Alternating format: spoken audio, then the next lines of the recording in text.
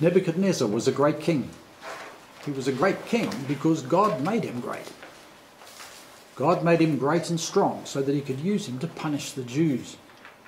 The nation of Israel had already been taken by the Assyrians over 100 years before, but Judah sinned worse than Israel, and God raised up Nebuchadnezzar to punish them by taking them into captivity for 70 years.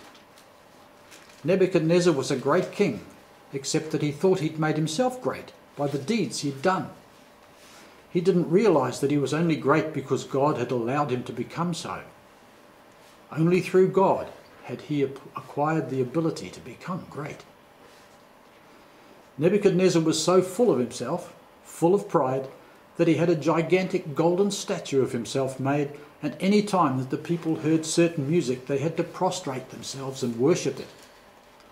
In order to teach him a lesson in humility, and to show him just who it is who's in control, God took away his kingdom, and he had to live outside with the animals in the fields for 7 years until he learned to praise God and to recognize that God is the one who raises men up and puts them down as he wills.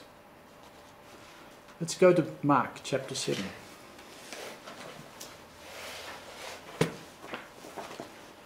Mark chapter 7.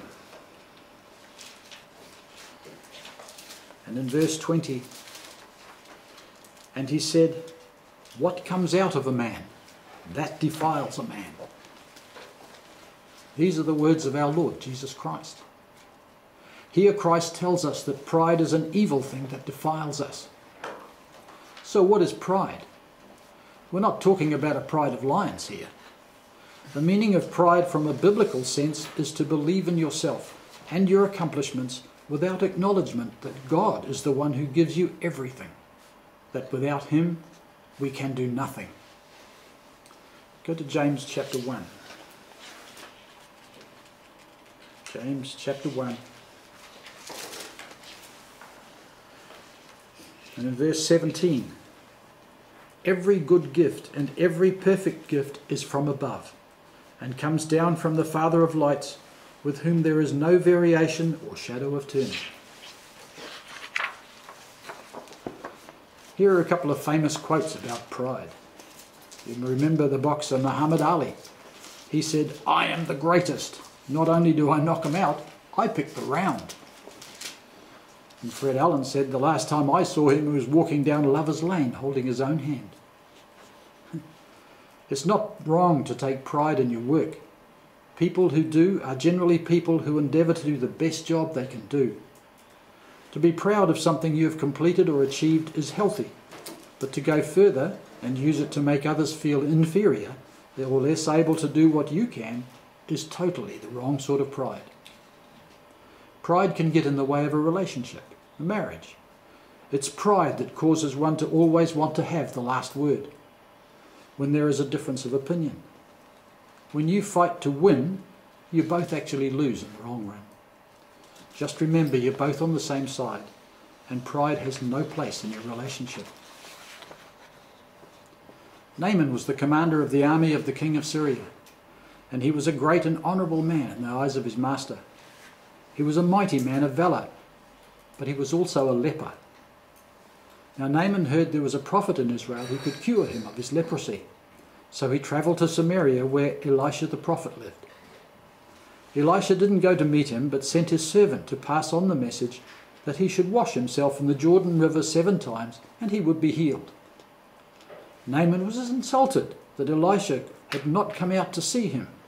He'd expected a great show of Elisha calling on God to heal this great man, not just telling him to wash in the muddy Jordan. He had much better rivers than this in his own country. He was furious and was about to go back home when one of his servants spoke to him and convinced him that he should swallow his pride and do what the prophet told him. So he did, and when he had humbled and washed himself, he was healed. In the book of Esther, we read the story of one of the king's nobles, whose name was Haman. Haman was so full of himself that he expected everyone to bow down to him whenever he went past. Esther's uncle, Mordecai, a Jew, was faithful to God and refused to bow to Naaman. And this made Haman so angry that he swore to get rid not only of Mordecai, but all the Jews in the land. You can read the story of Esther for yourself to get the details, and it's a good story. But justice won in the end, and Haman died on the gallows that he'd built to hang Mordecai on. How do you react when someone criticizes you? If your initial reaction is one of resentment and indignation, then pride is at work in your heart. Why do we get angry when someone criticizes us? Our pride is hurt. The fact that the accusations may not even be well-founded does not really matter. Your reaction is what matters. If the action is unfounded, don't worry about it. God will vindicate you. Ask the Lord to show you the sin in your heart. Pray for meekness and humility of mind and of heart. It is so precious to Christ. Remember, God resists the proud, but gives grace to the humble. If you take pride in your appearance, it's a good thing, as this means you will look after your body and be considerate about the way you dress. But don't go overboard, because this can easily turn to vanity. There is a difference between self-esteem, which is a healthy thing, and pride, which is a sense of superiority over others. We need to have a positive self-image, not because there's something in us that makes us superior to others, but because we're human beings and are noble because God made us in His own image. Beyond this, we need to find a sense of self-worth in the message of the gospel and the value God has placed on us, in being willing to send His Son to intercede on our behalf, even to the point of laying down His life and suffering the most painful and shameful death imaginable to pay our debt of sin and to secure for us a place in His kingdom. You know the value of something by the price paid for it. God paid the highest price in the shed blood of His beloved Son. Let's go to John chapter 3.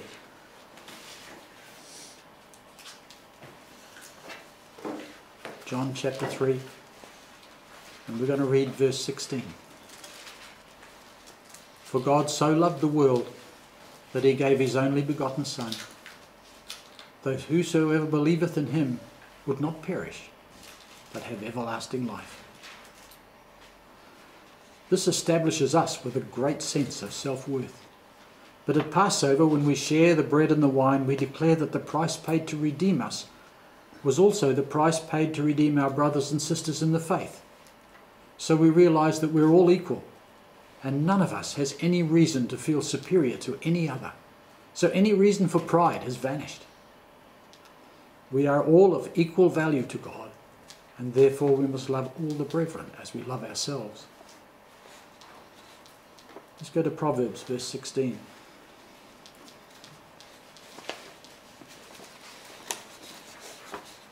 Proverbs verse 16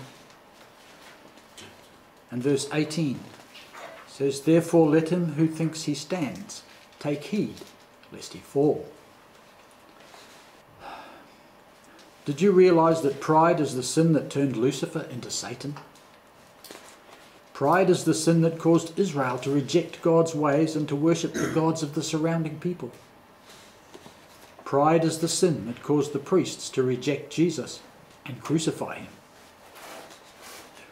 Why is pride so sinful? Pride is giving ourselves the credit for something that God has accomplished. Pride is taking the glory that belongs to God alone and keeping it for ourselves. Pride is essentially self-worship. Anything we accomplish in this world would not have been possible if it were not for God enabling and sustaining us. 1 Corinthians chapter 4 verse 7 says, What do you have that you did not receive? Now if you did indeed receive it, why do you boast as if you had not received it? This is why we give God the glory. He alone deserves it. On a number of occasions I have heard various brethren in the church say, Why me? Why did God choose me to take part in this work when there are people out there who are so much better than I, who would be better suited to the type of work involved? This shows the spirit of humility which is alive in the church. It shows teachability. It seems to be something which most of us have in common. I believe that humility is one of the main reasons we have been chosen, so that when the time comes and we are leaders in the kingdom, that we will teach and lead with compassion. Let us pray to become a humble people, for this is one of the marks of all his children.